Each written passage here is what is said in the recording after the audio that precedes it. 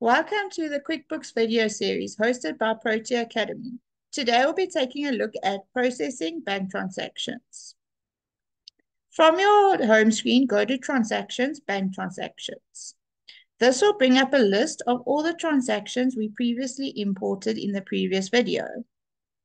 Click on the first transaction to process this into QuickBooks.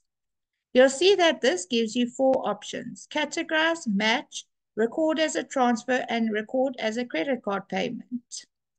The first transaction we're going to look at is we're going to categorize it. The first step is to add a vendor or customer name.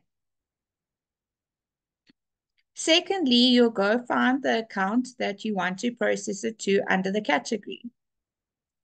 In the memo, this is what imported per the Bank Excel. You can also add an attachment like a receipt, or you can choose one of the other three options. We'll look at this in more detail later.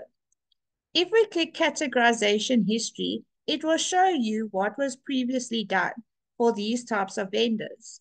As you can see, we haven't processed a transaction to this vendor before, so it had no detail. Once you're happy, click Confirm. This has now processed the transaction into QuickBooks. Let's click on the second transaction. As you can see, this is a FedEx transaction. We do the same thing here, choose a vendor or customer. If the vendor or customer is not in QuickBooks, you can add it by bringing up the Add Vendor screen. Once you've added the vendor, go to Category and choose your account. Check your memo is right, and then once you're happy, you can click Confirm. Let's go to the next FedEx charge.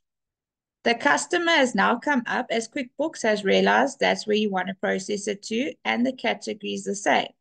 If we now click on Categorization History, we'll see the previous charge that we processed earlier. You can also create a rule or assign a category. We'll look at those in future videos. Over here, it's asking if you want to use the same category for all federal expenses. We want to say no. In a future video, we'll show you how to create rules. Let's go to this first transaction. QuickBooks is telling us that it has found a match for this transaction. To see more details about the match, go to Find Other Matches.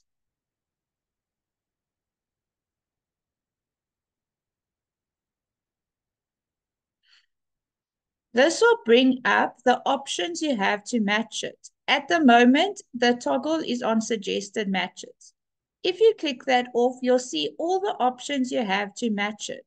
As you can see, that Michelle Bosman invoice is a match to the payment, so we click on Match. Match basically matches a payment to an invoice that you already have in QuickBooks. Let's go look at the invoice. There's the Michelle Bosman invoice. If we go to her customer account,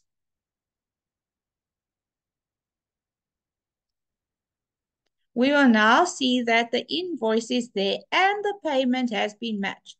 This means that your balance is showing as 0 and helps you keep your accounts receivable summary report clean.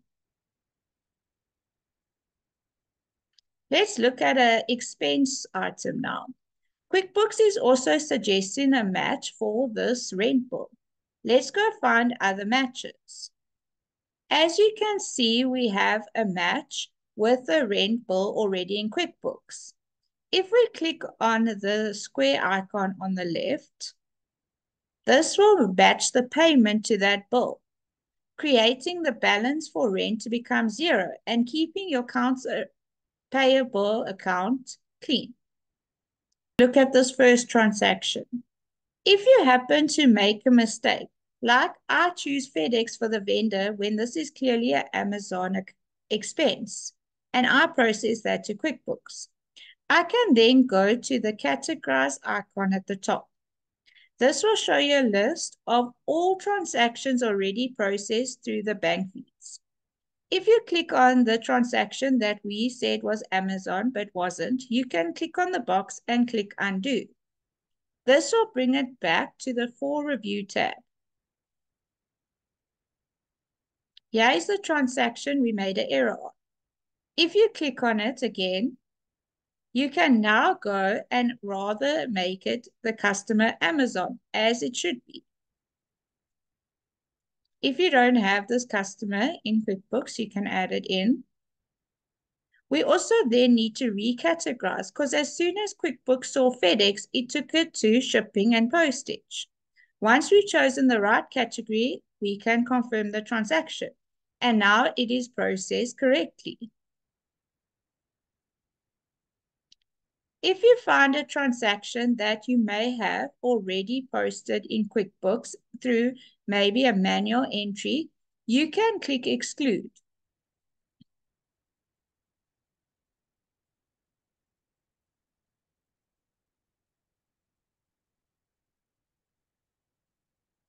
You can find these transactions in the Excluded tab. Over here is the transaction we already excluded. If you exclude something by mistake, you can click Undo and it will return to the For Review tab to be processed into QuickBooks. There are also a few other things you can do in the bank transactions list, like print the list, export it to Excel, or click the gear icon. This allows you to change the columns, add groups, and change the transaction detail you see. Now you're ready to go and process all the transactions on the bank transaction tab. Join us next time on Protea Academy QuickBooks Video Series, where we take a look at bank reconciliation.